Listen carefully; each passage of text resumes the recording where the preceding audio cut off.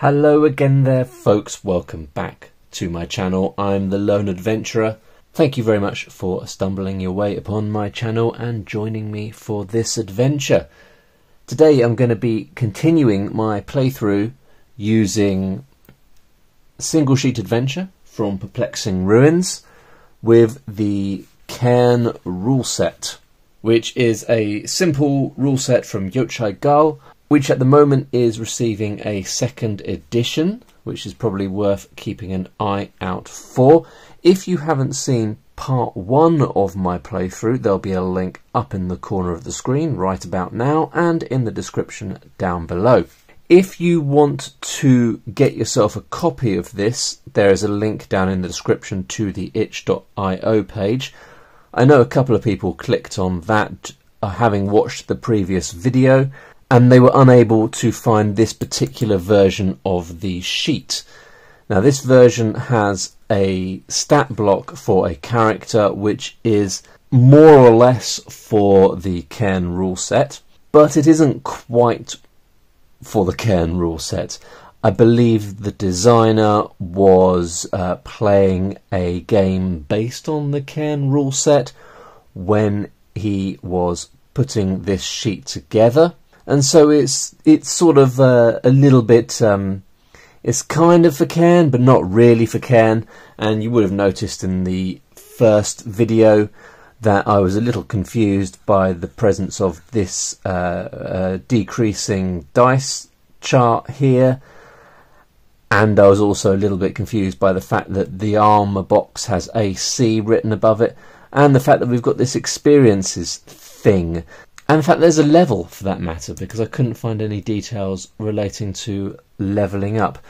But anyway, the designer made the decision to remove this version of the sheet, is the short version of the story. You can still get the system agnostic sheet, which has got all of the fantastic tables, slightly rearranged, so some that are on the back are on the front, bits and pieces like that. But this section over here is blank, and you can just drop in the stats from whatever game you want. So I think that's probably better. So with that said, I think we need to crack on.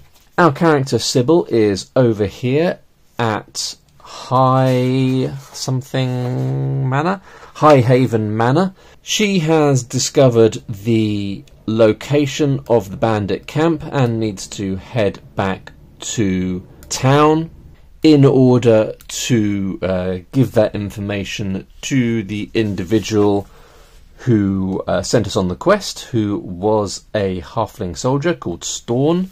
And then at that point, my thinking is that Sybil is probably going to insist on coming to the bandit camp with Storn and his soldiers, and hopefully having an opportunity to get a bit of combat action going on. But first we need to make our way back to the town. So I would say we can probably continue on day 3. So in day 3 we snuck into the manor, spoke to Lady Rebecca, found out where the bandit camp is located, but I doubt that took a whole day. So we can also crack on the way we came back into the grassland and see whether anything happens en route. So we're going to roll on the explore table. I was hesitating there because if it's a location that we have been to already, then surely we are not exploring. But my feeling is that something can happen, or you can come across something you didn't come across last time you were moving through that terrain. So we're going to roll again to see if anything happens. 3, nothing happens. Okay, feels like we need some kind of basic like camping table to see whether anything happens during the night or something like that, but we don't have that on that sheet, so I think we're going to skip it. So that's day 3. We moved back into the grasslands, and then it's day 4, and Sybil is going to be moving back into the town of Thorn Valley. She is going to go back and meet with Storn, the halfling soldier, and tell Storn where the bandit camp is. So I think probably at this point we should establish where the bandit camp is on the map. So I would say we don't need to roll for a quest here, but we could use the quest location mechanic here, which is to roll d6 to determine which direction and d4 to determine how far away. And I think we've probably got a locations table. I'm trying to see whether we've got some kind of table that can establish sort of the nature of the bandit camp, like where it is. We've got this ruin table here with 6 possible options. That might be the best option.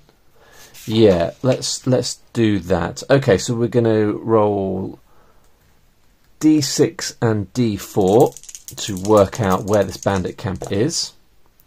We've got 5 and 4, so that's good. It's quite far away, so we're going to have to explore a few hexes to get there.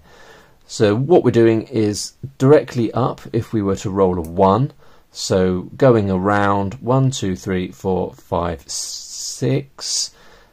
1, 2, 3, 4, 5. So a roll of 5 means the bandit camp is down in this direction, and it's going to be 4 away because we rolled a 4 on the d4.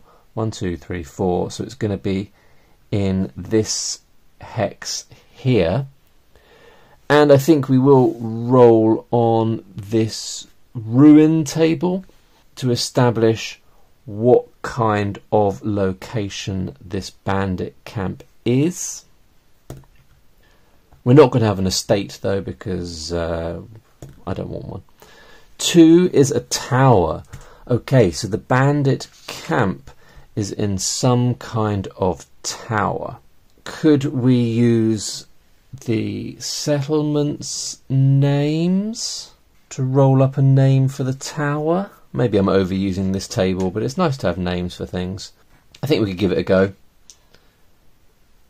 So let's roll once to see which column we're using. We're going to use the last column, and then we're going to use the green for the prefix and the purple for the suffix. 3, 5 gives us a little ridge. I'm going to give myself one more option actually. So it could be little ridge, or it could be white mound. So we have white mound, so we're going to make this white mound tower. Right, so we have gone to Storn. We have told Storn, Sybil has told Storn that the bandits have camped out in White Mound Tower. This is where they are. Probably they took the tower over from whoever the previous residents were. So quite possibly, if we're able to clear out the bandits, then the current residents, the previous residents of the tower, might also be grateful if they're still alive. But we've got to get there first. And then when we get there, we have got to defeat the bandits that are there. So the question is, I guess, are we going as a sort of party? Are there going to be other soldiers? Maybe, I was thinking about this, the fact that Storn is a halfling. Maybe this is a village that has a significant halfling population, and so although you might think that halflings are less likely to have soldiers, I would imagine they have some soldiers. So I think I'm probably going to be going with them, with a band of soldiers, to this tower, and we're going to be travelling together. I don't want to think too much about these mechanics. I might just say that there's going to be 3, so there's going to be Storn plus 2 more soldiers, and we're going to travel together. Actually, thinking about it, I'm going to sort of chance my arm. Sybil is a quite seasoned fighter, I would think. Quite a high strength and dexterity score, and a hunter. So really, the halfling soldiers should be quite grateful of her presence. We are a boon. We will help. So I would say probably now that I think about it, Sybil should probably be getting a reward for having gone and got the information. So I'm going to say yes, we are going to get a reward. I think I'm just going to roll a dice and say that's how many coins we're getting. One silver coin. I guess it is not a wealthy village. That sucks. Alright, so we're getting 1 coin, taking me up to 12 coins. And we're going to offer our services, but it'll have to be for more than 1 coin. Sybil is going to say to Storn, you've got a long journey to White Mound Tower, and when you get there, you're going to have to fight a whole bunch of bandits. Do you want us to come along and help? Or rather, are you willing to reward me if I were to come and help you? Now, given the fact that we have already helped Storn, I'm going to roll on the oracle table and I'm going to add on 2. So there's quite a decent chance that we will get a reward. 2 plus 2 is 4, which is yes, but. So yes, Storn welcomes our company on this quest, but he cannot offer us monetary reward. So I guess there's no money in it for us. So I'm going to say that yes, but there's no money in it for us.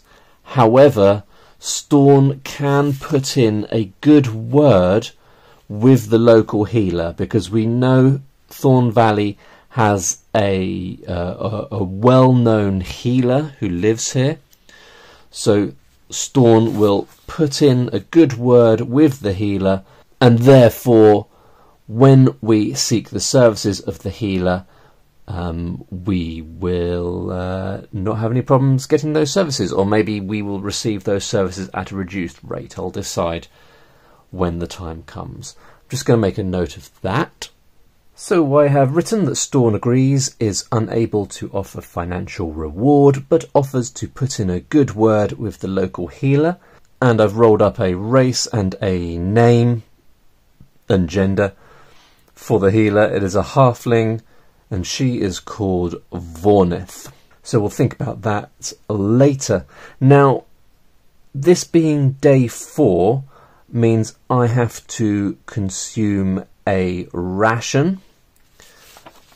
I think that there is a good chance that because I completed this quest for Storn, and because Tolkien has convinced me that all halflings love food, that Storn is willing to feed me this evening and offer me a place to stay.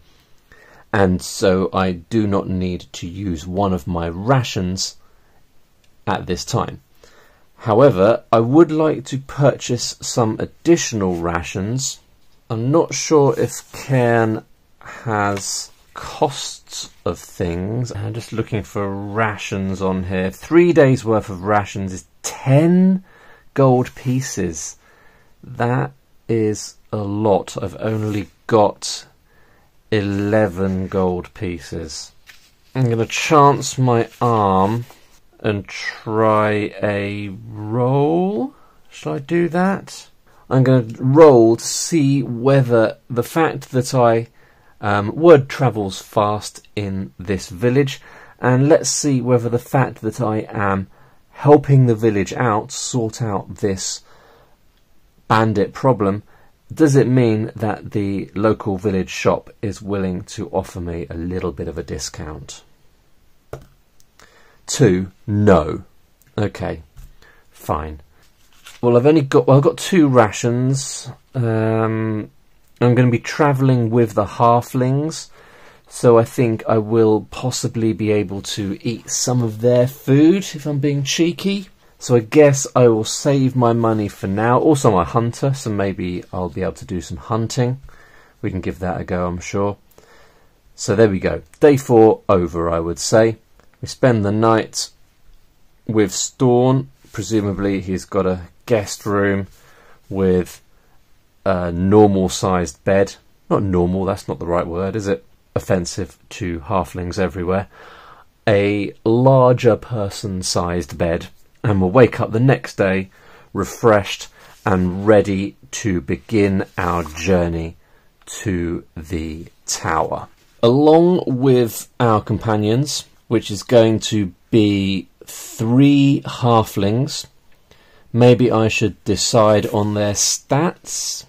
So I think we need stats for Storn and then the other 2 halfling soldiers, 1 and 2. Okay, so not having played any Cairn, I don't really know what's a weak character or what's a strong character, so I've sort of based them roughly on where I'm at. The soldiers have got a strength and a dex of 10 and a will of 5. Same HP as me, same armour as me. Storn I've made a bit more powerful. Strength of 12, dex of 14, will of 6, and the same HP, same armour class, same armour rather. And to keep things simple, I'm saying they've all got a dagger, which means they're all doing d6 damage. So these are my companions for this quest. So I guess we now have a party of sorts. We've got Sybil, and we've got Storn, the halfling soldier captain, and then the soldiers, the regular soldiers as well. Right, so we need to move day 5, and we're going to be moving into this hex here. 2 means nothing happens, uneventful. We need to know what type of terrain it is. 1 is grasslands. I think my grassland symbol is just going to be that. Guess we could roll on the weather table. 5 means there's some light precipitation, a little bit of rain. And on to day 6, we'll move into the next one. It does feel like I could probably make some kind of camping table to use alongside this. And also it feels like maybe it would be nice to have some kind of getting lost mechanic. But obviously it being on 2 sheets of paper, everything is quite pared down and straightforward. So we're going to move into the next one. Explore die. 5, a discovery. Cool. So over here we have some discoveries. Actually, first let's roll to see what the terrain is. So we need to use this new terrain table now to see whether the terrain is going to remain the same or if we're going to have new terrain. 2 means the terrain will remain the same, so it's more grassland. And what's this discovery going to be? Well, over here we have 3 different types of discovery table. We've got unnatural discoveries, we've got natural discoveries, ruins, settlements, evidence, and passive. Not too sure why that one is labelled passive, but let's see what happens. So green to establish which type of discovery, and purple to establish the discovery itself. 2, 6. So that's a natural discovery, and it's a ravine. That's pretty cool. I might draw in a little ravine. I think I will name it, just because I like naming everything. Rock Haven. Well, this is settlement names, and it's not really working for me. But I do like the idea of naming it. I'm not sure I have any kind of tables anywhere that might help me name the ravine. Well, I didn't find anything really perfect for the job, but I spotted the sandbox generator and thought I might have a flick through that. We've got a table of nouns here, so maybe we'll just roll a couple of times on this and see if we get anything that sounds a bit ravine-y. Not that it really matters. But I did notice that there's a towers section in here, so we might use this to dictate a little bit of detail about the tower when we get there. But let's roll on this table and see what we get.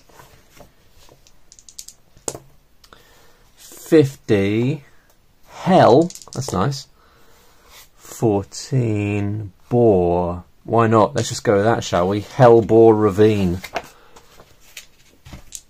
So we come across this ravine and one of the soldiers says, aha, this must be Hellbore Ravine.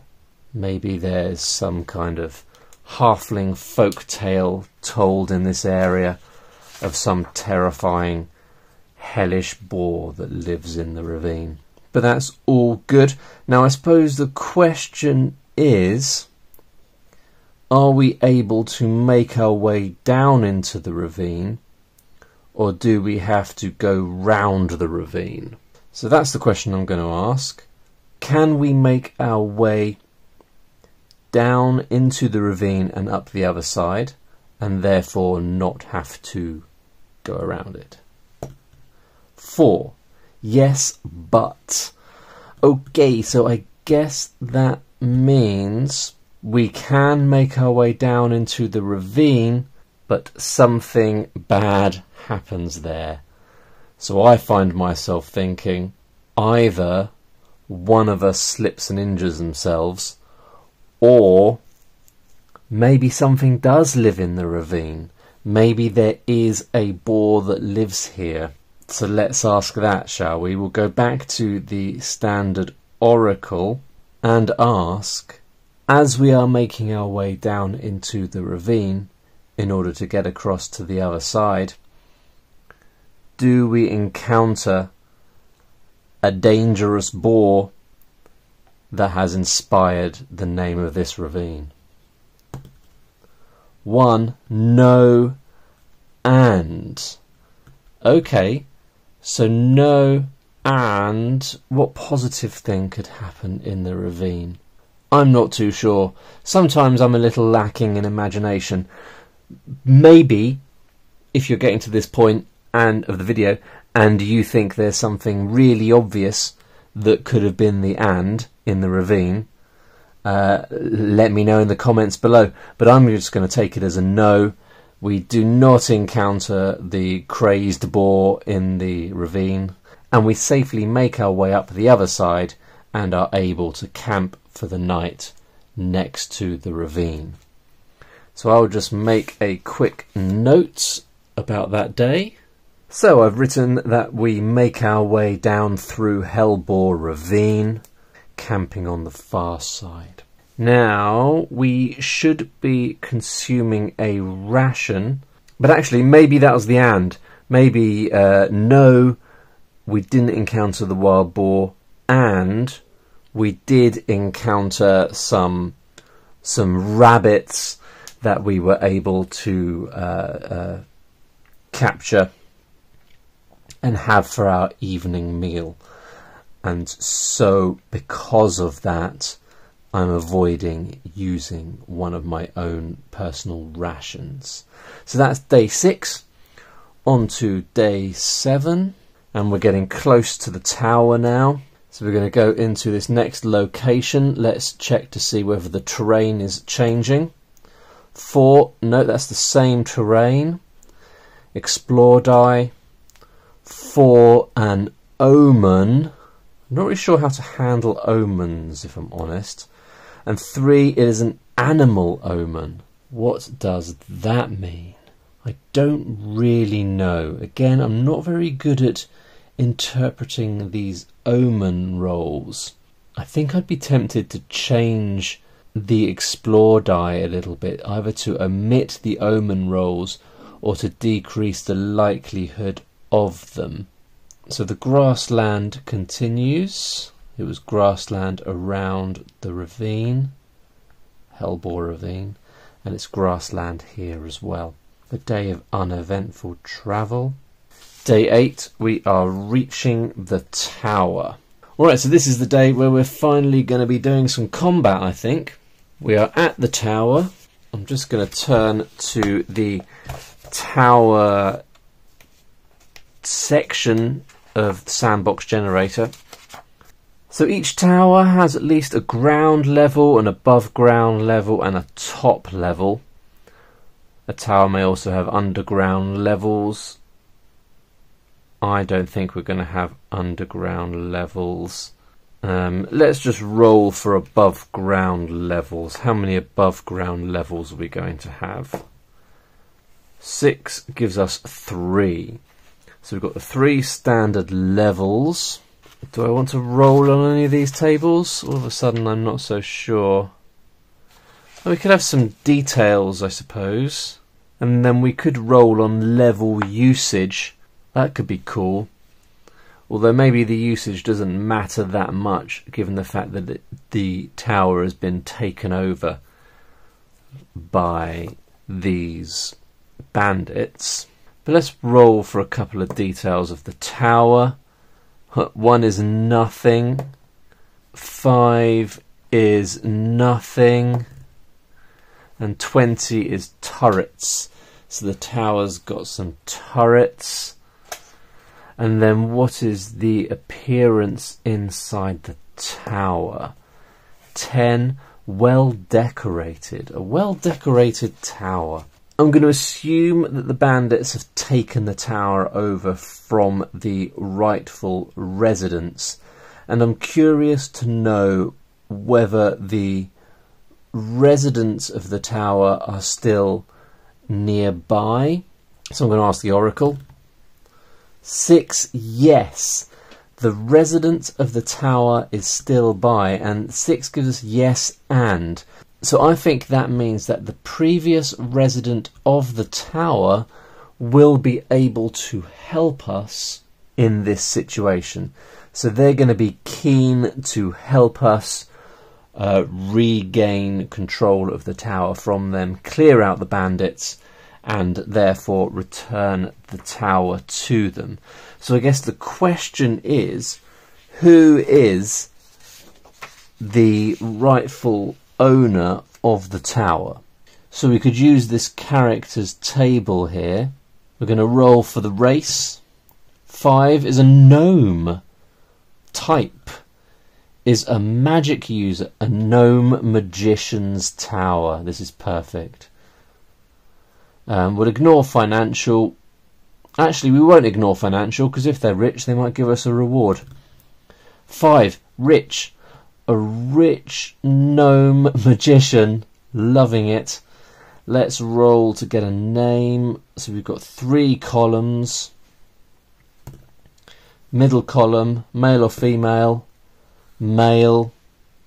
So with these rolls, I'm just splitting it. If there's 3, then it's 1, 2, 3, 4, 5, 6. If there's 2, it's 1, 2, 3, 4, 5, 6. So a roll of 4 gave us a male name. And the name itself is Duncan. Good magician name, Duncan. So actually we do have an NPC section, and we haven't been filling that out. So I'm going to put Storn on here. And then we had, what was the name of the noblewoman? I'm sure I wrote it down somewhere. Rebecca. And now we've got Duncan. Duncan the gnome magician. And I've written that near the tower we encounter Duncan the wealthy gnome magician. He offers us a reward if we clear the bandits from his tower.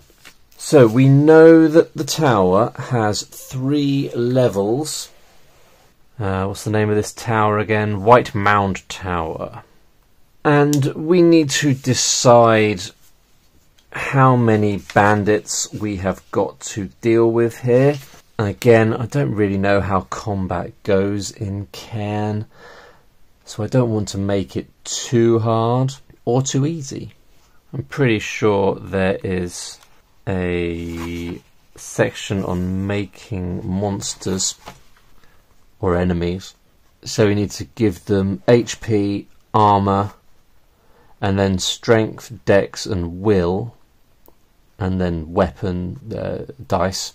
So ability scores, 3 is deficient, 6 is weak, 10 is average, 14 is noteworthy, and 18 is legendary. Give average creatures 3 HP, give hardy ones 6 HP, and serious threats 10 HP. Well, I've only got 3 HP myself. Hopefully we won't just immediately die. That would be rubbish.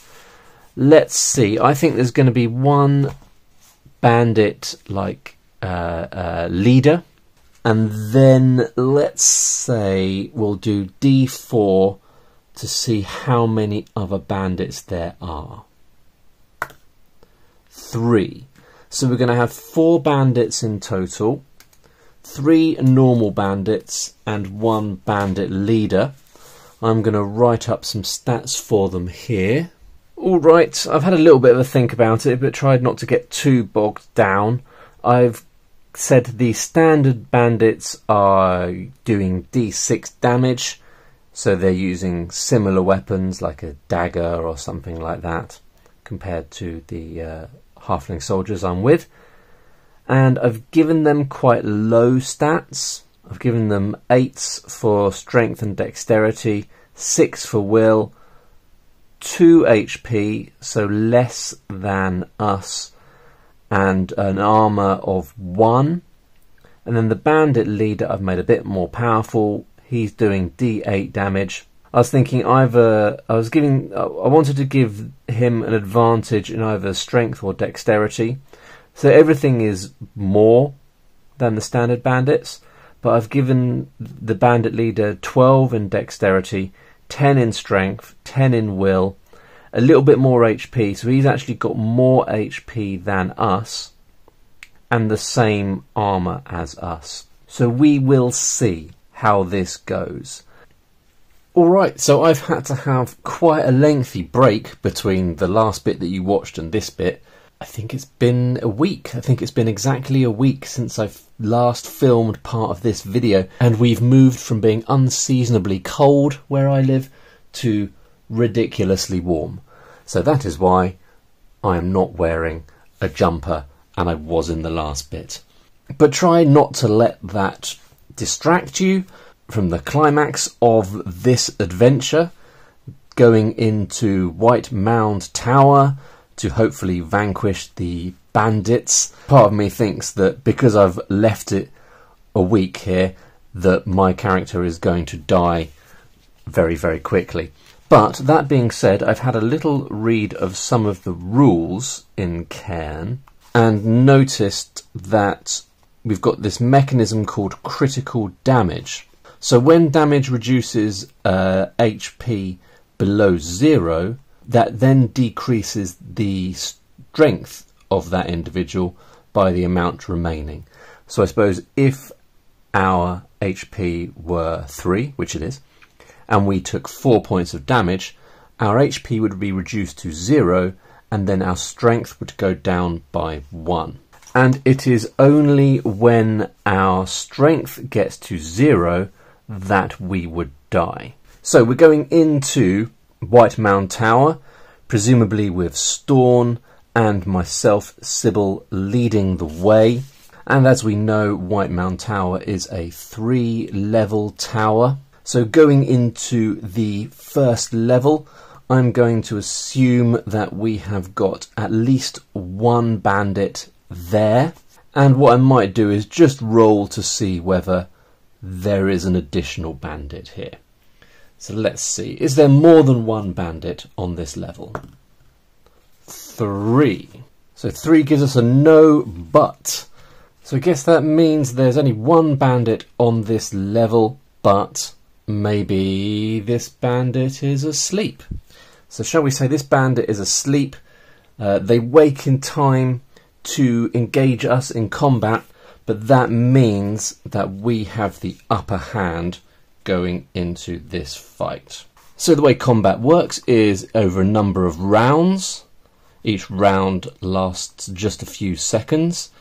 Each character will have an action. Now ordinarily at the start of combat, each player character must make a dex save to see whether they go before their opponents. We do not need to do that because this particular bandit was having a quick nap and not doing his job of guarding the tower entrance. And so we're going to attack first. If multiple attackers target the same foe, roll all damage dice and keep the single highest result. Okay. So our bandits have a strength of 8. I now realise we have to reduce that 8 to 0 to take them out. And we are, I believe, are we all using a D6 for damage? No, I'm using a D10. So Sybil, her battle axe gives her a D10. The other 3 are all attacking with daggers. So we are going to attack. Here we go. Let's see if we take out this bandit. We've got 4, a 1, and a 10. A 10. I mean, that's going to immediately kill one bandit, right? That bandit is dead because the 10 reduces the HP to 0 and then reduces the strength to 0. That was a very lucky first hit. Fantastic. Okay, so I guess we will... what about loot? Do we get to loot? Can we loot them later? It doesn't really say anything in the book. I mean, it's such a simple rule set that a lot of stuff you might find in other games might not be in here. But that's okay, we're not going to worry about loot, we're just going to go to the next level, and I'm going to ask, we've got 2 outstanding bandits and the bandit king. I'm going to assume that the bandit leader is on the top floor. Are both of the bandits on this floor? 6, yes, and. So either we could give them the advantage and allow them to attack first. I guess we need to give them some kind of advantage for that and. So that's what I'm going to say actually. I'm going to say yes and they get to attack first. So there are 4 of us, so I am going to use a D8 to establish who gets attacked. 1, 2 is going to be me, 3, 4 is going to be Storn, 5, 6, 7, 8, one of the soldiers. Okay, so that's one of the soldiers getting attacked by these 2 bandits. I suppose I could split their attacks. I should do that really, shouldn't I? So one of the bandits is going to attack one of the soldiers, and the other bandit is going to attack me. Right, and they are doing D6 damage. So the first one is the one who is attacking me. Ooh. Okay. Right, so I am... That sucks, doesn't it? So that's 5 points of damage, which means my HP is down to 0, and then I'm also going to take 2 points off my strength. That's very unfortunate. And then one of the soldiers is taking 3 points. So soldier 1 is down to HP 0. But then we get to attack back. So we've got 4 people. So I guess we'll split our attacks. Me and one of the soldiers will attack the first bandit.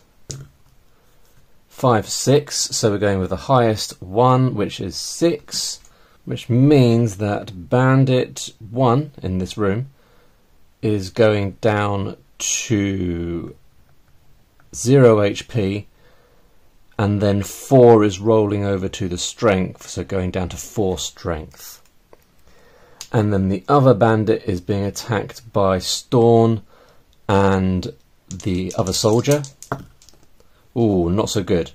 2 and 1, so bandit 2 is going down to 0 HP, but strength is remaining on 8.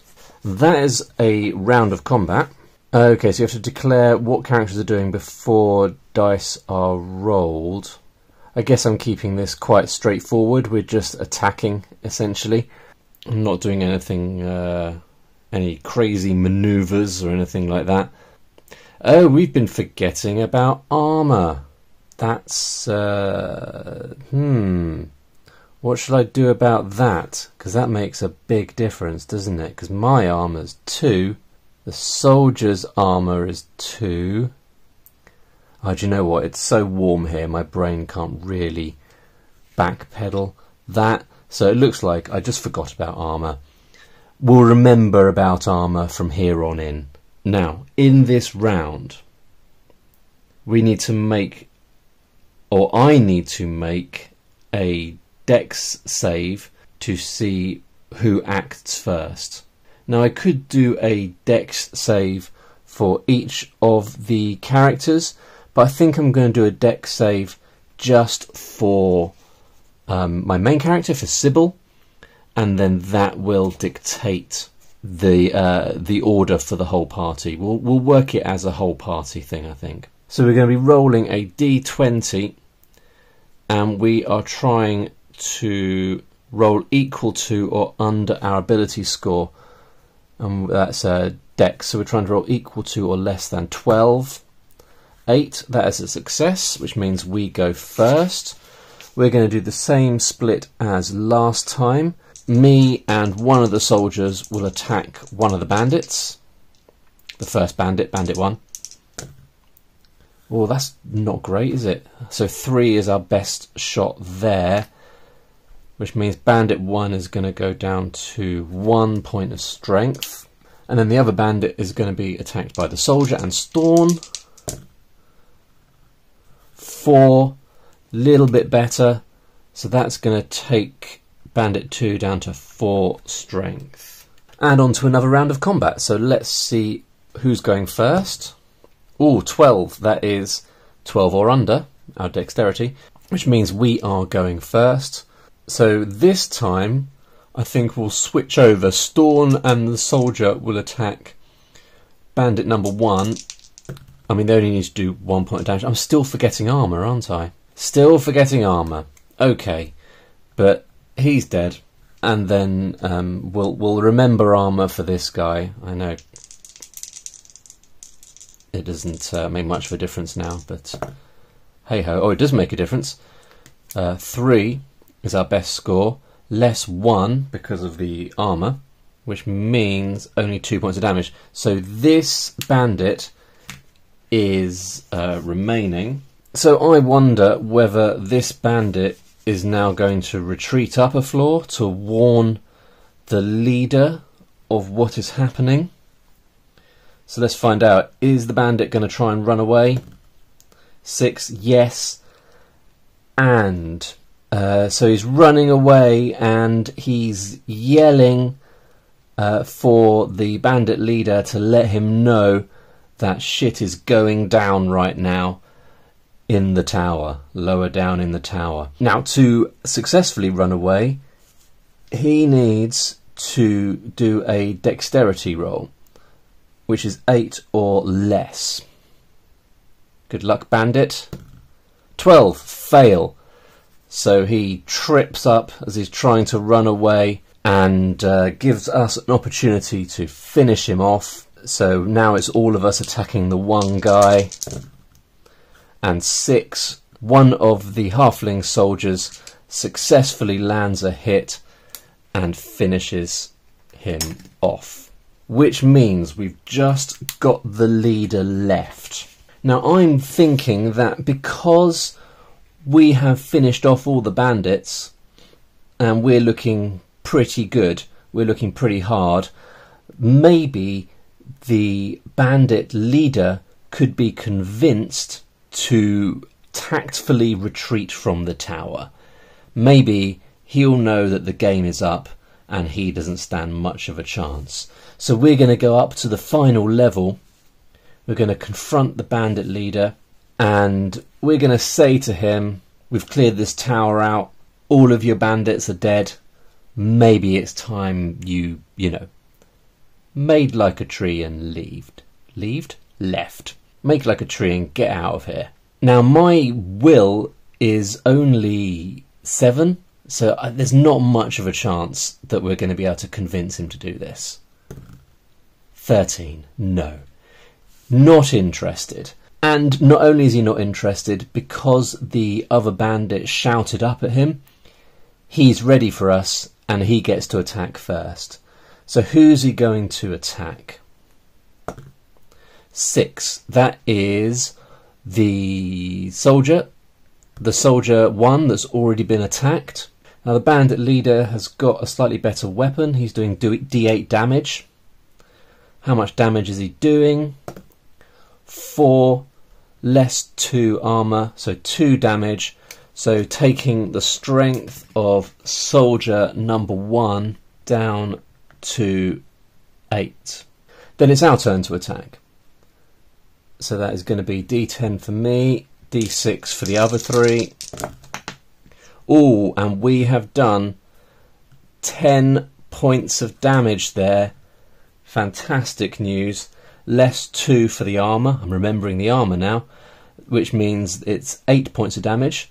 So HP is going down to 0, and then 6 is rolling over to the strength, which means I think that he's down to 4 points of strength.